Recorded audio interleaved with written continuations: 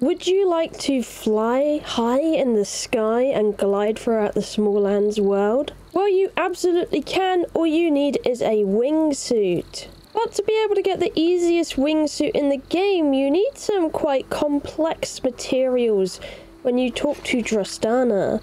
For the actual gliding, you only need the chest plate, and it's called the Regal Plate. That's the first chest plate you need to get you started on flying around the world. It requires insect wings, chitin, textile patches, and Herptile leather.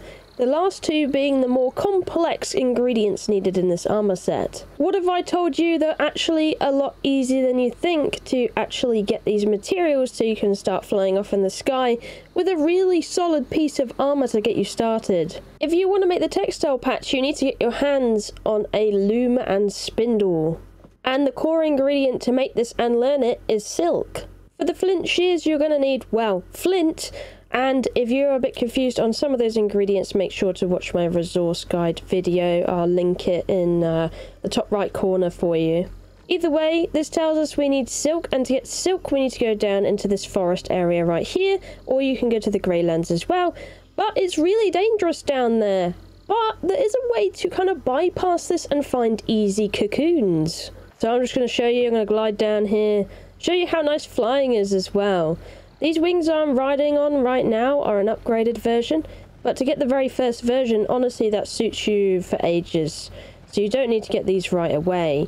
You can get the bee suit quite early on if you actually do bang it out like this. So let's go get some easy silk. And you come slightly down here to like where you would think the entrance of the Greylands is, where the spiders are.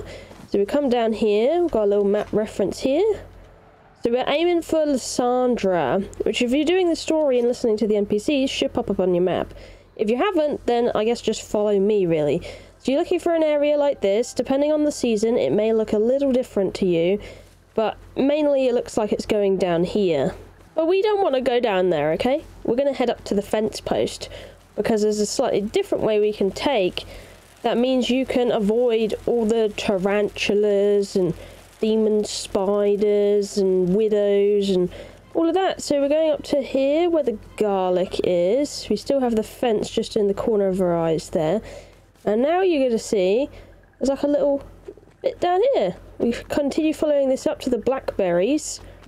See, there's some blackberries there. Continue going on past the blackberries, around this big curly looking log. And there is another path here. Look at this. This is the path we want to take, right next to this fence. So just to double check the map, I am right there, in between two NPCs actually, funny enough. And there is a wasp here, which you can totally avoid, but I would say if you get in the flint scissors, you've probably got a flint spear by now, so you can probably take things out like this quite easily. You might want to kill wasps anyway, because they both give chitin and wings, which you both need for the set of armor. But anyway, we're going to follow this wall down here. There is one instance you might come across a spider, but if you just keep an eye out, be very vigilant, you will avoid it. And honestly, you can run away from most things in this game. You just have to be a bit savvy with it. So we're looking for this. That's there. Go down here. Now, normally it would be where you find the spider can be roughly around here. So just be careful. As a bit further down, you can find a spider. I can see it on my right-hand side. You can see it, right? So we're going to avoid that totally. You don't need to go anywhere near that spider. And it moves up and around here. So you can totally avoid this spider, which we are going to do. And you're going to see if we go over here a little further under this tree, there is candles. And this is where Lysandra is. There's going to be skulls. And this is where you know you're at the right place. So we go straight in here, and you'll probably be worried about, like, there's little spiders in here, right? But don't be worried about them, don't be concerned, they're actually really friendly. And if you get your scissors out, equip your scissors, you can see all these little cocoons down here, and we can actually harvest these. And if we harvest these, they will give us silk, and it's easy silk, honestly. Loads of silk cocoons here, absolutely tons. These little spiders are really friendly, you don't have to worry about them at all, they're just going to stare at you, they're friendly. But that is loads of free silk you can get started with. That is really easy and simple. You don't get contested with it to get this silk. So just another little map reference. We're on top of Lysandra's place. Get silk from her den. Then you can go up the same way we went down. And it's completely safe. That's some safe silk right there. After I finished farming this little area, and a little bit down here as well, there's a couple cocoons down here you can get. I got a whole stack and more. So I got about 41 silk from just this endeavour right here. I've got some eggs to eat as well. So, like I said, this is really easy silk. You'll now have enough to make, like, your loom and your stations as well. That only takes 10, so that's going to leave you with 31 left.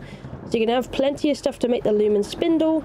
You also need to make the tannery, which just needs flint and refined wood. Very easy stuff to come across to get the Herptile leather. Now you've built a loom, you'll be able to make textile patches for fibre and silk. You'll get one at a time. So there you go. It'll cost a lot of fibre, but fibre's easy to get. If you're struggling to remember the costs of what you need, go into your codex and look for Drustana. She will show you everything you need to make the set. Remember, if you want to fly, you only need the chest plate. You don't need to bother with everything else. And do remember, when you have been killing the little geckos down on the beach, it's not the hide you need to actually convert it into the leather. So get your hide and bring it over to the tannery and convert it from hide to leather. It only is 1 for 1, so it doesn't really achieve much but making it a bit more refined, I suppose. And that's what you'll need for the armor set. Now all you need to do is go back to Drustana and talk to her and get her to build you the chest plate. And after that you should have a brilliant and most beautiful chest plate that you can have and use, and it will enable you to be able to glide. If you want to glide, all you need to do is double tap spacebar, so jump and then glide. There we go. And it relies on stamina. Once your stamina runs out, it doesn't fully drop you, but you'll go a lot slower than you were previously. Now, this is the best wing set to start out with and the most easiest one to get to begin with. And that is how to get your beginner wing set so you can fly and glide. However, it is not the only one you can get in the game. There is actually an improved version I am wearing right now that actually enables you to have a longer flight period because it uses less stamina. These are called the Ironwing breastplate, and they require some quite hardcore materials and a culling of a boss to be able to get the sapphire wings. If you want to start that quest, you need to go and talk to Nox in the Greylands, and you're going to have to kill the Black Hornet, which I highly recommend you bring some poison antidotes by making an alchemy table, so your apothecary table. Make some poison antidote or resistant brew was enough for me, and then you'll want a good old spear, because winged creatures are really weak to spears in this game. Once you've got those requirements and a decent set of armor, you can go and take her down for a better wingsuit. And again, it's a case of you only need the chest plate to be able to fly. You don't need nothing else, so you can equip it with other things if you like that are stronger or have better cold protection, as I have done. Because I've found this bone set's probably more worth it to me than having the rest of the other set. So yeah, that's how to get your very first wingsuit and how to get the upgrade as well. I hope this video helped you out getting it, and yeah, your life's going to change a lot in this game once you are able to fly and glide, because especially if you have a tree house, you can go up the branches or just from here and fly really, really far out to places you need to go.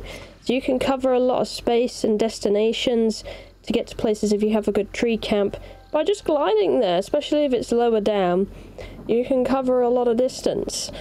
So yeah, I hope this video helped you out and was informative. If it was, keep an eye on the channel, maybe give a sub, because I will be releasing more Smalland content just for you. But anyway, thank you for watching, I love you, and I'll see you in the next one. Bye bye!